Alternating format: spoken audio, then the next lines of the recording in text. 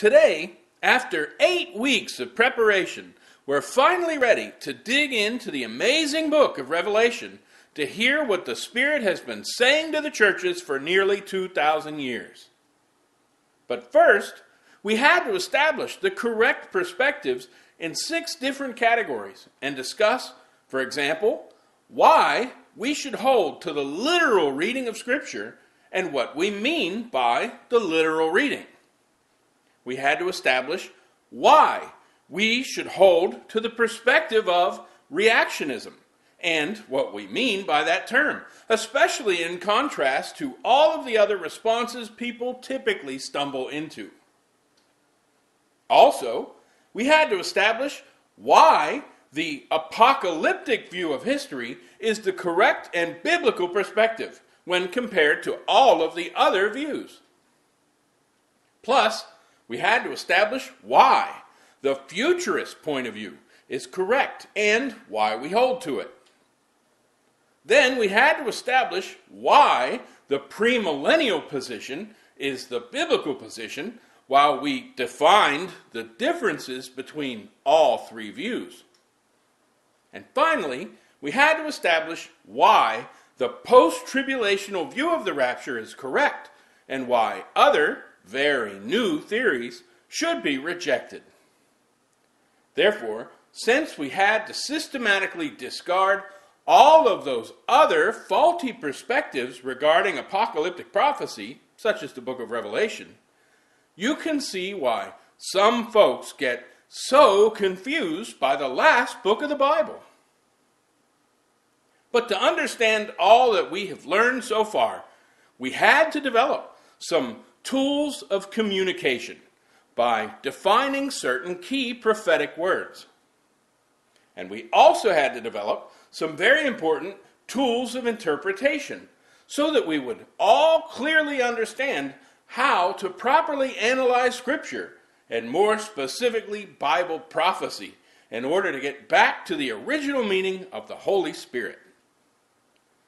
But with these foundational perspectives and tools in hand, we can begin our journey through the last book of the Word of God, free from centuries of misguided, allegorical, overly symbolic, fatalistic, escapist, or otherwise incorrect interpretations. And to set the stage properly, we should begin by employing the tool of historical analysis, because this will help us discover when the book was written, who wrote it, who it was written to, and what the purpose of the letter is.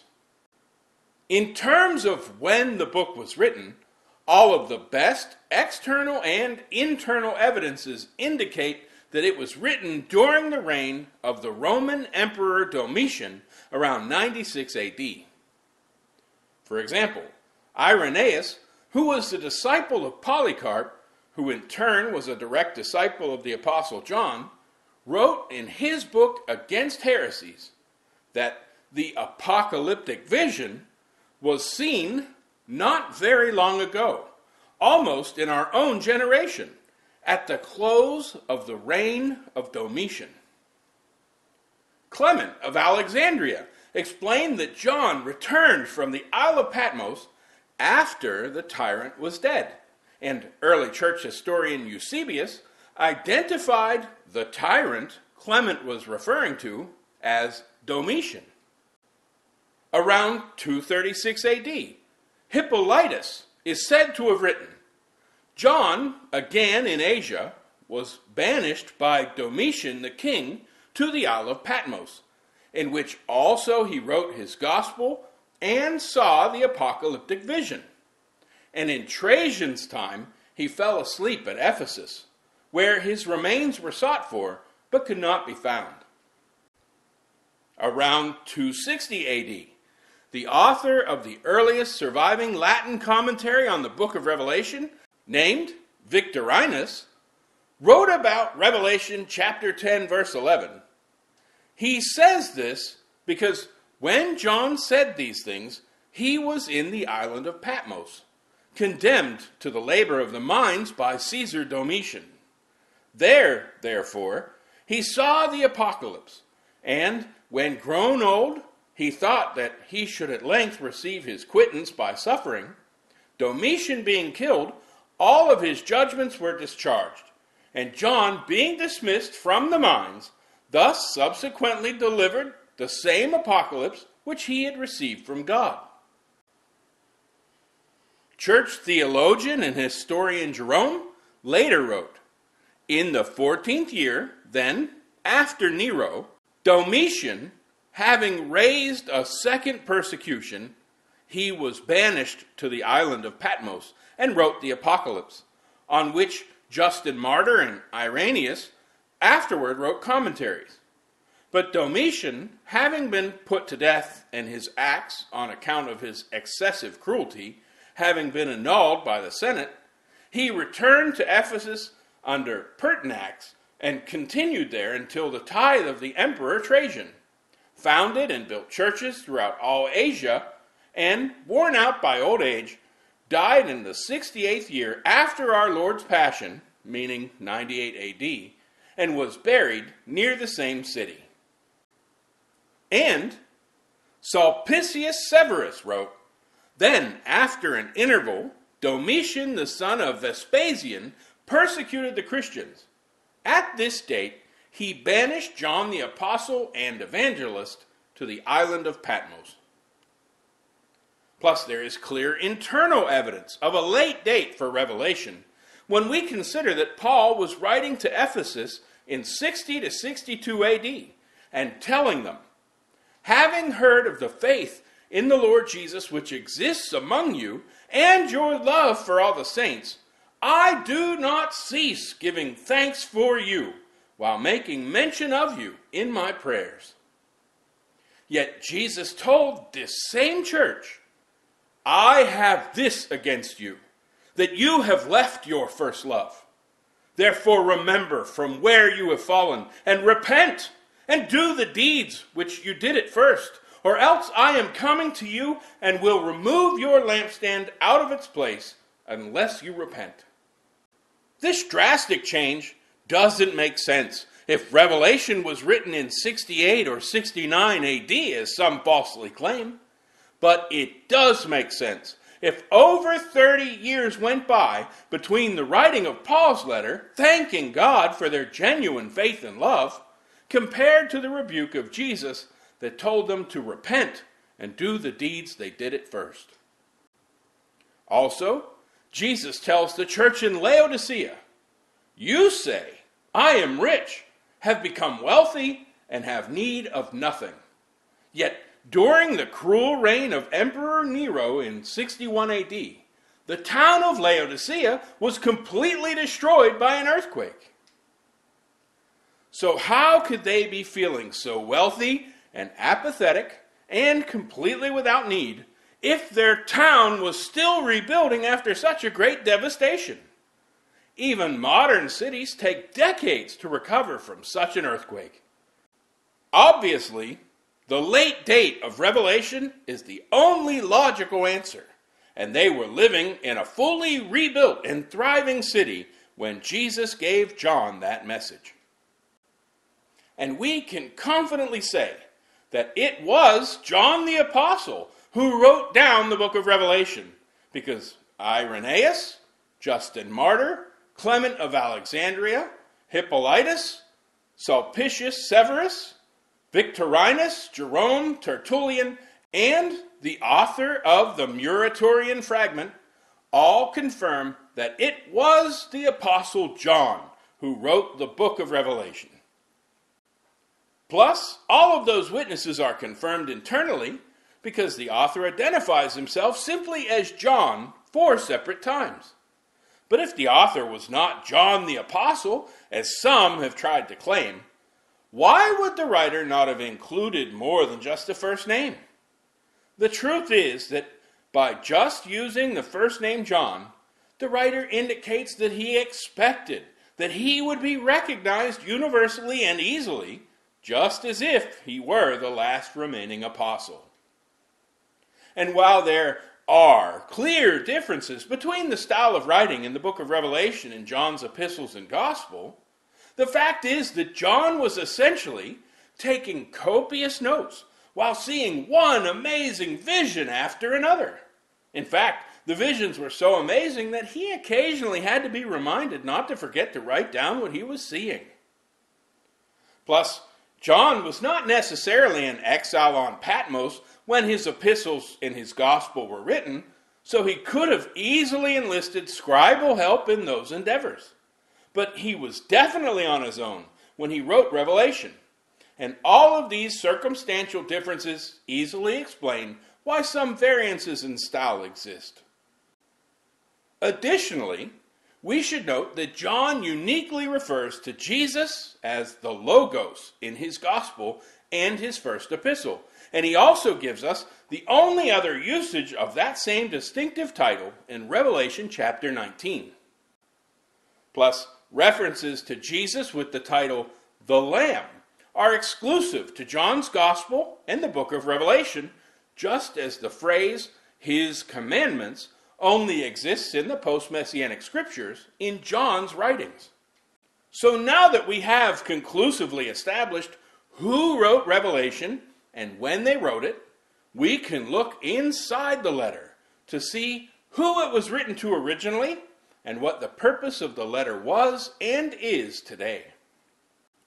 In chapter 1, at verse 4, we see very plainly that John wrote, John, to the 7 churches which are in Asia.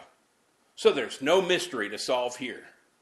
In fact, the churches in Asia are listed when Jesus dictates to John, saying, I am the Alpha and the Omega, the first and the last. And what you see, write in a book, and send it to the 7 churches which are in Asia, to Ephesus, to Smyrna, to Pergamos, to Thyatira, to Sardis, to Philadelphia, and to Laodicea. Therefore, no one can miss who the original audience of the apocalypse was. 7 literal, real-life first-century churches along a major road in Asia were listed in the order they appear on the road, and Jesus told John to send them all a book containing everything he was shown. But now we must answer one of the most important questions there ever is to answer about any epistle in the post-Messianic scriptures, and that is, what was the purpose of the letter? Now, we established many weeks ago that the purpose of apocalyptic prophecy is to warn God's servants about the things which will soon take place. And we'll see that confirmed all through this book. But we can also dive deeper to see what other purposes John's prophetic letter fulfills. And to begin to do that, all we need to do is try to imagine what the Bible would be like if it ended with the book of Jude. Well, if the book of Revelation, and especially the last 3 chapters of it, did not exist, the post-Messianic scriptures would have ended with letter after letter describing a persecuted, struggling church. Jude speaks about certain men who crept into the church unnoticed, who turned the grace of our God into lewdness and deny the only Lord God and our Lord Jesus Christ. 3 John discusses a man named Diotrephes who would not even receive the beloved apostle John. So John explained, Therefore, if I come, I will call to mind his deeds which he does, prating against us with malicious words. And not content with that, he himself does not receive the brethren, and forbids those who wish to, putting them out of the church. 2 John warns about the sad truth that many deceivers have gone out into the world, who do not confess Jesus Christ as coming in the flesh. And John explains, this is a deceiver and an antichrist. 1 John explains, Little children, it is the last hour, and as you have heard that the antichrist is coming, even now many antichrists have come, by which we know that it is the last hour. Peter's second letter warned about untaught and unstable people who were twisting Paul's letters and the rest of the scriptures to their own destruction. 1 Peter spoke of the church facing fiery trials for the sake of Christ. James spoke about the rich persecuting the church, saying, "Do not the rich oppress you and drag you into the courts? Do they not blaspheme that noble name by which you were called?" Hebrews explains that some in the church had become dull of hearing, and they were forgetting the first principles of the oracles of God. The Epistle of Philemon reveals that Paul and Epaphras were prisoners for their faith.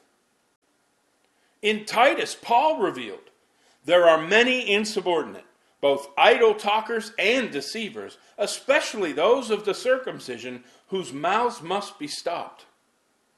In 2 Timothy, Paul declares that all those in Asia have turned away from me in the midst of his suffering and imprisonment. 1 Timothy mentions that some had turned aside to idle talk in their desires to be teachers of the law, and it also warns that Gnosticism had caused others to stray from the faith too. 2 Thessalonians reveals that the church was enduring persecutions and tribulations for the faith. 1 Thessalonians exposes the fact that certain Jews were persecuting Paul and his companions and forbidding them to preach the gospel of the Messiah to the Gentiles that they might be saved. And letter after letter reveals the church's struggles with heresy, persecution, apathy, dissension, and more. But the book of Revelation reveals how the kingdoms of this world will become the kingdoms of our Lord and his Christ, and he shall reign forever and ever. The book of Revelation declares how God will overthrow the demonic Babylonian world system and establish the throne of the Messiah on earth. The book of Revelation announces that our adversary Satan will be utterly and completely thrown down along with all those who follow him in rebellion against God. And the book of Revelation explains how the church will overcome and inherit the new heavens and the new earth to live happily ever after with their God. Brothers and sisters, while the book of Revelation most definitely fulfills its mission to warn God's servants about the things which will soon take place, this amazing book also declares how the story ends and the bride finally unites with her divine husband. So the big picture is, the book of Revelation is the capstone of the entire Word of God. It wraps up the story of the redemption of the earth from the fall, and it boldly announces God is going to win in the end, and the devil, along with all who follow him, is already judged. More than any other book, the Apocalypse makes it clear that there is no hope for those who continue to surrender to Satan's seditious seductions, but there is abounding, eternal, unspeakable joy in store for all those who love God and keep his commandments. Plus, the same Almighty God who created all things in the beginning will restore all things in the end. So there is only one Alpha and Omega who will triumph over every evil and inherit all things. Therefore, only within this awesome and inspiring overall context can we understand the full message Jesus was sending to the churches in Asia and every other church after them.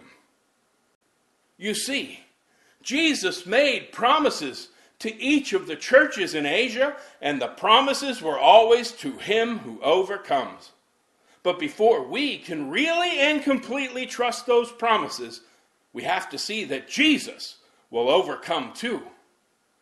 And the book of Revelation proves, beyond any shadow of a doubt, that Jesus will overcome. So that means we should listen to the judge of the whole universe when he makes a promise. Plus, in chapters 2 and 3 of Revelation, Jesus is giving his church at large a detailed preview of the coming judgment. So we'll understand how he will judge us all in the future and how we can overcome and stand before the Son of Man. And that's why the letter begins with Jesus providing a sample prejudgment on each of those 7 churches. And that's why each of those preliminary judgments includes the words, "He who has an ear, let him hear what the Spirit says to the churches." If we picture getting a preview of how a teacher will be grading a test that we're currently taking, we can put these 2 critical introductory chapters of Revelation in their proper context. And now that we understand why those seemingly unrelated chapters are included in the last canonical book of the Bible, there's one other secondary purpose for the book of Revelation I should mention.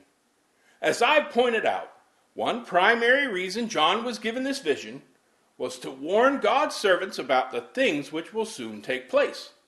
But we have to ask, what about all of God's servants who have died over the last 2,000 years without seeing these prophecies fulfilled? What purpose could unfulfilled prophetic warnings serve? And to answer those questions, let me ask you another question. If you prepared for a hurricane and only faced a light drizzle, would a little light rain bother you? How about if you prepared for a rattlesnake, but you ended up facing an earthworm? Would you be relieved or frightened? The truth is that if the church obediently prepares to face the prophecies of the book of Revelation, then the church will be prepared to face anything. And if you make up your mind to remain faithful to Jesus Christ during the Great Tribulation, you will most likely remain faithful to Jesus Christ in just about any other trial you could ever possibly face. So not only does the book of Revelation provide us with hope in our eternal destiny with God and confidence in the fact that Jesus will overcome all things, the book of Revelation also prepares every saint to face the worst possible era of human history, so then they'll be prepared to face anything. And with this basic understanding of why we were given this amazing book, a book that tells us how this present evil age ends, let's begin by reading the introduction in chapter 1. John writes, "The revelation of Jesus Christ, which God gave him to show his servants things which must shortly take place. And he sent and signified it by his angel to his servant John, who bore witness to the word of God and to the testimony of Jesus Christ, to all things that he saw. Blessed is he who reads, and those who hear the words of this prophecy, and keep those things which are written in it, for the time is near." The very first word of this 3-sentence introduction is the noun apocalypsis, where we get our word apocalypse from. And this word means the unveiling or revelation.